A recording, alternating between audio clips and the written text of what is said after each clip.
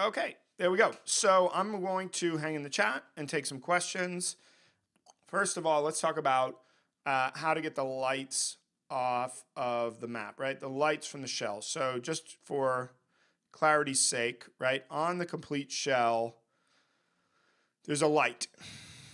Where's the complete shell? Here it is. So let's go out of 2D mode. So we can see it's casting light on the ground, right? So that is being rendered into the minimap. Now,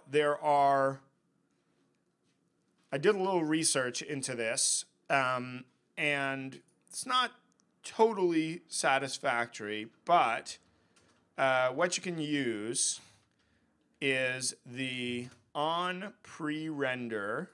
I'll post the reference for this. The on pre-render callback here, I'll put it on the screen. So monobehavior.onPreRender. So here they're doing something with the fog, right? But basically you will call, it's like an on enable or start callback. On pre-render, you attach this to, if the script is attached to the game object with the camera and it's enabled. And basically what you can do is turn off all your lights in on pre-render and then turn them back on in on post-render.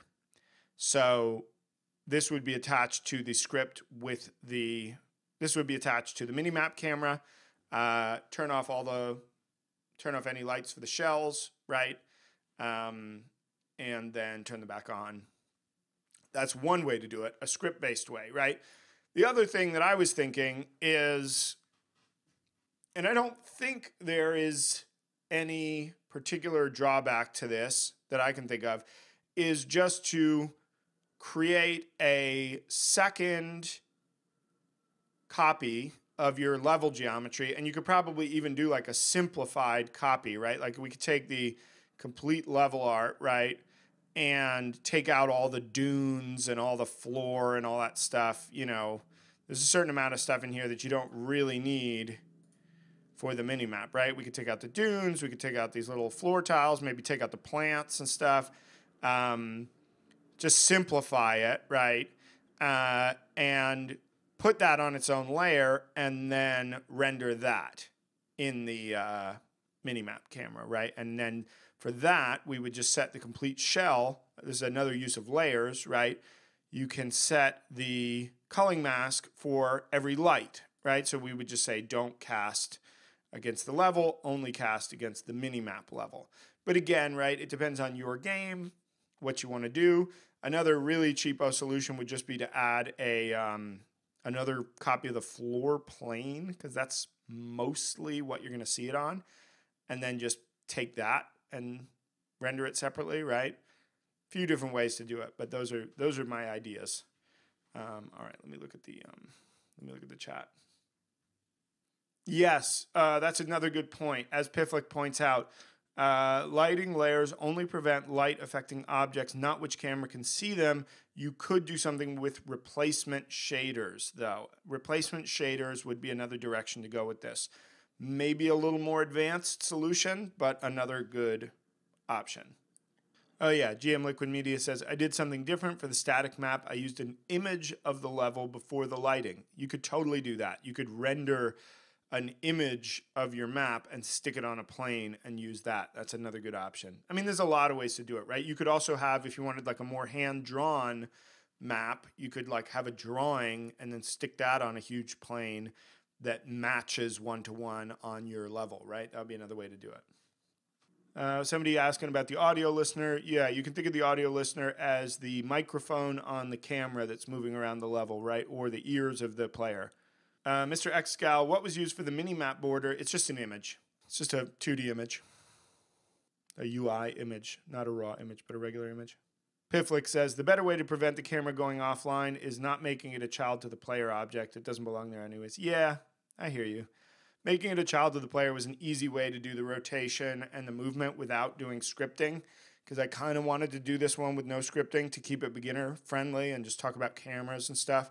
But yeah, I mean, honestly, the original way I did it was with a follow camera script, and I like that better. But, you know, I think it does make sense teaching-wise to do it this way. And also, most games, right, when the player dies, you're not looking at the mini-map anyway. So, Blue Catberry asks, I wanted to ask you something. Can't we put directions like north, south, east, and west to the mini-map? Yeah, sure. You totally could. You would probably not want your map to rotate in that case, but you could. Just put them in the image border, the mini-map border. GM Liquid Media says, part of the reason I did images is so if the player had not seen part of the level, it would not show on the map. Once they've found it, then it activates the image areas. That's cool. I like that approach. Yeah, you could replace it with black or whatever kind of fog of war effect. That's cool. The Conbot asks, performance-wise, is it better to use quads, planes, or sprites to render the icons? I think all three of those are very, very similar performance-wise. I think the only thing that might be slightly inefficient about what I'm doing is that we're using some alpha, so there's some transparent overdraw, which I know is a little more expensive than just having a mesh. But honestly, performance-wise, right, just profile it in your game. It's hard to give abstract performance advice. Cool. Yeah, and F5 Chaser says, thanks, Matt. Can't wait to use render textures in my own games, right? Please keep in mind that making a mini-map is not the only way to do this, right? You could do it to make TV screens, the old water refraction effects in the old standard assets, which are not super amazing looking at this point. They're kind of dated now, but they use render textures as well, right? They are grabbing a texture and using that for the reflection and refraction in that shader. So you could take the texture from the render texture, right, and process it with a shader.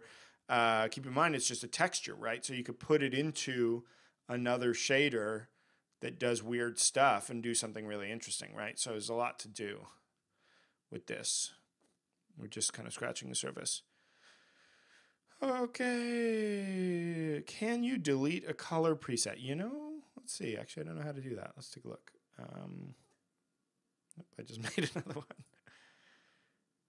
Create new library. It's probably like alt-click or something. Yeah, alt-click. See, look at that. .ux for the win. Alt-click to delete a color preset. Boom, boom. Goodbye, brown.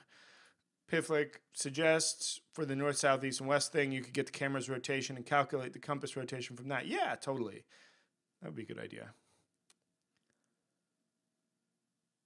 Yes, you totally could. Rames44B asks, you could put them in the image border and then have a script that rotated the image the same amount as the current tank rotation, right, to preserve the north, south, east, west true directions. Yep. Thanks, everybody. Great to see you all. I'll be back in 2 weeks with our session on working with some of the new 2D tools, which should be fun. 2D session, not very programming heavy, if at all. And yeah, so what I'm going to do is I'm going to go off mic. I'll keep an eye on the chat and type some answers to some further questions. But thanks again for watching.